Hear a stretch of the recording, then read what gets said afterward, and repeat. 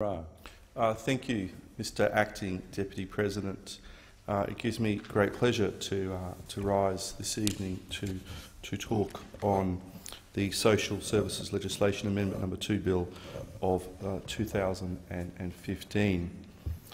This bill will introduce three measures effectively into the social services portfolio. In the first measure, the bill will amend the social security law to streamline the current income management program under a two-year consultation. Income management and the basics card will continue for 2 additional years to maintain support for existing income management participants. The income management element of the Cape York welfare reform will also continue for 2 additional years to June 2017, in line with the rest of the income management streamlining measures. The streamlining amendments made by this bill will enable more effective operation of the income management program. For example, certain incentive payments relating to income management will be abolished. The operation of the vulnerable measure of income management will be refined, and minor amendments made to remove ambiguities and improve the program's effectiveness. These amendments were previously intended to commence July of this year. However, they will now generally commence on the day after royal assent. Savings provisions will allow qualifying periods for the incentive payments to continue to accrue until late 2015. The bill also makes amendments to reflect 2 measures relating to aged care, which were included in the 2014-2015 mid-year economic and fiscal outlook announcement. The bill will formalise ceasing payment of residential care subsidy to residential aged care providers for holding a place for up to 7 days before a care recipient enters care. The savings associated with this measure, as stated in the explanatory memorandum, have largely been realised through amendments to the Aged Care Subsidy Fees and Payments Determination 2014 and the Aged Care Transitional Provisions Subsidy and Other Measures Determination of 2014. However, the bill will ensure the subsidy appropriately continues to be targeted to people actually receiving care. Lastly, the bill will reflect the government's decision to abolish the aged care planning advisory committees as part of the Smaller Government Initiative. The Aged Care Planning Advisory Committee's roles was to provide advice in relation to the distribution of aged care places. However, the last of these committees expired in September of 2014. These amendments repeal the now redundant relevant provisions of the Aged Care Act of 1997. What I'd like to do is focus on the 3 schedules within this particular bill, and the first relates to the income management regime. Income management and the basics card will continue for 2 additional years to maintain support for existing income management participants. The amendments in Schedule 1 will make a number of changes to streamline the income management program to enable more effective operation of the program. This schedule provides for the abolition of certain incentive payments relating to income management, amends the operation of the vulnerable measure of income management, and makes minor amendments streamlining the operation of income management, removing ambiguities and providing for more effective operation of the program. The financial impact of the explanatory memorandum for this bill shows the financial impact over the forward estimates to be just over $144 million for this measure. The amendments made by the schedule generally commence after royal assent. To ensure that vulnerable people benefiting from income management continue to receive support, the government has committed this $146 million to extend a streamlined version of income management to all existing locations until June 2017. This will align end dates across all 12 locations across Australia. The alignment extends to the income management element of Cape York welfare reform, which will also continue until the end of June 2017. This will enable income management to continue to provide additional support in disadvantaged locations for vulnerable people, children and families. The government is uniquely positioned through the provision of welfare and family payments to use income management to support vulnerable families by assisting them to stabilise and take control of their financial circumstances. This funding also included a limited expansion to new locations which may need additional support and would benefit from the income management program. In response to a request from the South Australian Premier in wake of the Chloe Valentine tragedy, in August 2015, Minister Morrison announced that child protection and voluntary measures of income management will be introduced to the Greater Adelaide region from October of this year. This bill will streamline the program while ensuring continued support to people who benefit from income management. Streamlining includes the removal of social worker assessed referrals through the vulnerable welfare recipient measure, as this was an underutilised tool by social workers and highly resource intensive. The removal of this will also allow social workers to better service their vulnerable clients. While participants remain able to adjust how they use their funds to meet priority needs at any time, they will no longer be required to discuss these arrangements with Centrelink every 8 weeks. The phased removal of the matched savings payment, which offers people on compulsory measures up to $500 in matched savings if they complete an approved money management course and have demonstrated an appropriate savings pattern over a 13-week period, will cease from December 2015, as they were largely undersubscribed and costly to administer. The phased removal of the voluntary incentive payments, which offer individuals a payment of $250 for every continuous period of 26 weeks, will cease on 28th of December 2015, as evaluations have shown that incentive payments are not the main driver for people commencing income management, and that they can create a dependency on the program. The Basics Card Merchants Approval Framework will also undergo administrative and policy changes that will simplify the model and improve the customer experience and remove unnecessary customer contact. The streamlining arrangements will achieve a saving of approximately $36 million over 2 years. In relation to the second schedule, which is ceasing residential care subsidy for pre-entry leave, this measure ceases the payment of residential care subsidy for care recipients during a period of leave taken before entering a residential care service.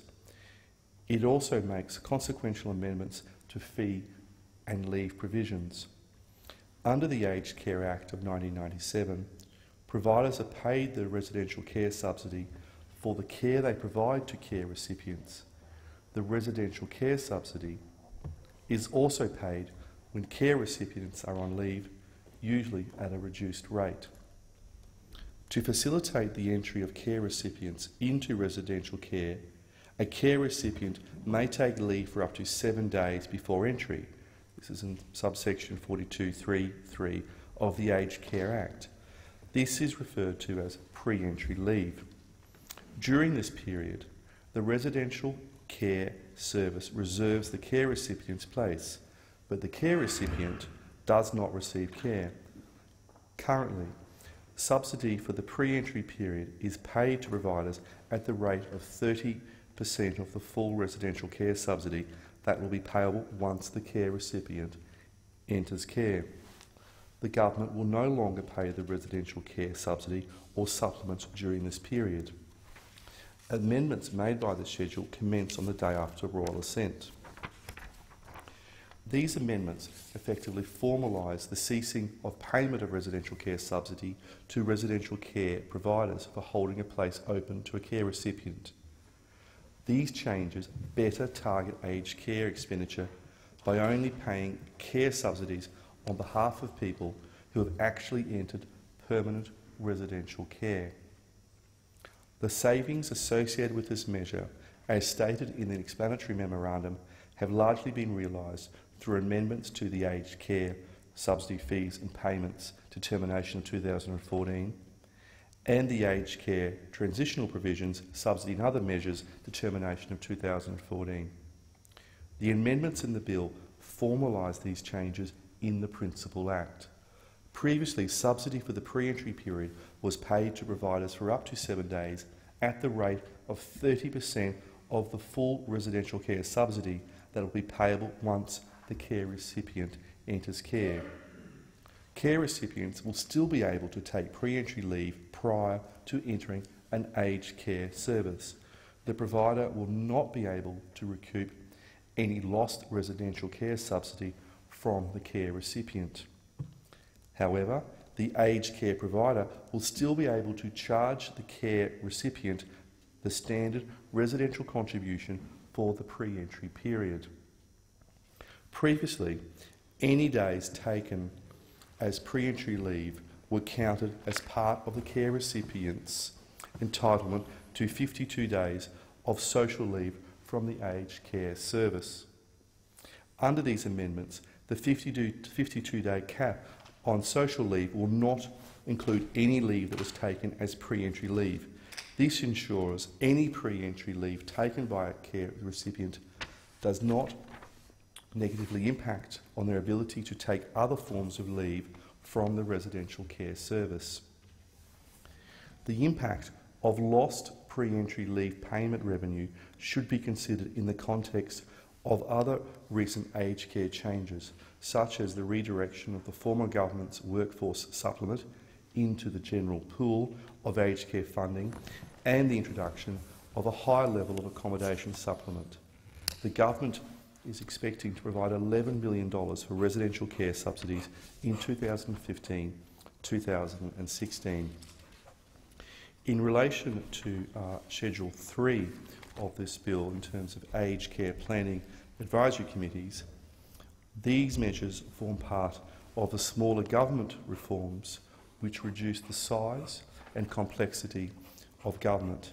The measures remove the provisions that allow for the establishment of aged care planning advisory committees.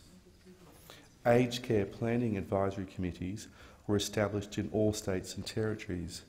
Their role, when called upon, was to advise the department on the most appropriate distribution of new aged care places across aged care planning regions. The last appointments to the various committees expired in September of 2014. This measure is part of the third phase of the smaller government reforms which reduce the size and complexity of government. And the amendments for this are to commence this year. In December 2014, as part of the 2014-2015 mid-year economic and fiscal outlook, the government announced that aged care planning advisory committees would be abolished with ongoing functions to be formed by the Department of Social Services. This forms part of the smaller government reforms to reduce the size and complexity of government, streamline services and reduce the cost of government administration. The Aged Care Planning Advisory Committee's roles was to provide advice in relation to the distribution of aged care places. However, the last of these committees expired last year, and these amendments repeal the now redundant relevant provisions in the Aged Care Act of 1997. The government remains committed to engaging with stakeholders and obtaining local intelligence as part of the needs-based planning framework. Consequently, the department has consulted with a broad range of aged care stakeholders to help inform the distribution of aged care places in relation to the 2015 Aged Care Approvals Round, which was announced in August 2015. What I'd like to do is now look at the committee's views in relation to this particular bill.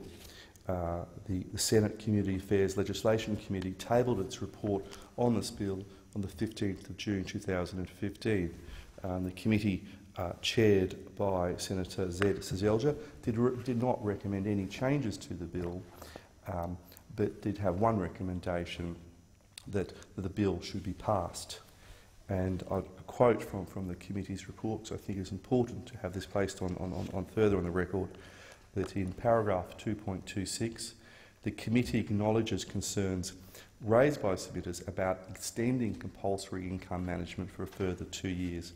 However, the committee notes income management programs have been in place since 2007 and have assisted around 25,000 Australians. The committee is satisfied the proposed changes, together with the government's additional investment in financial wellbeing, will deliver more streamlined and cost-effective income management programs. The committee also acknowledges the concerns raised about removing incentive payments for people entering voluntary income management. The committee supports measures to assist people seeking to better manage their incomes, but accepts the existing measures are administratively inefficient and that these funds are better directed at initiatives to improve financial management skills. In paragraph 2.28, the committee further acknowledges the concerns raised about changes to the processes for determining of classes of vulnerable persons, particularly the possibility that objective criteria may cause people to enter income management programs when their particular circumstances may not warrant this. The committee accepts that the existing case-by-case process is underutilised and administratively burdensome. Moreover, the committee is satisfied that by requiring the minister to determine classes by a legislative instrument, the parliament will have opportunity to ensure the criteria are appropriate and retain adequate flexibility.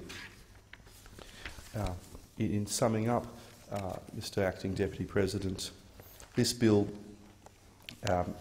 does introduce three quite sensible measures into the social services portfolio.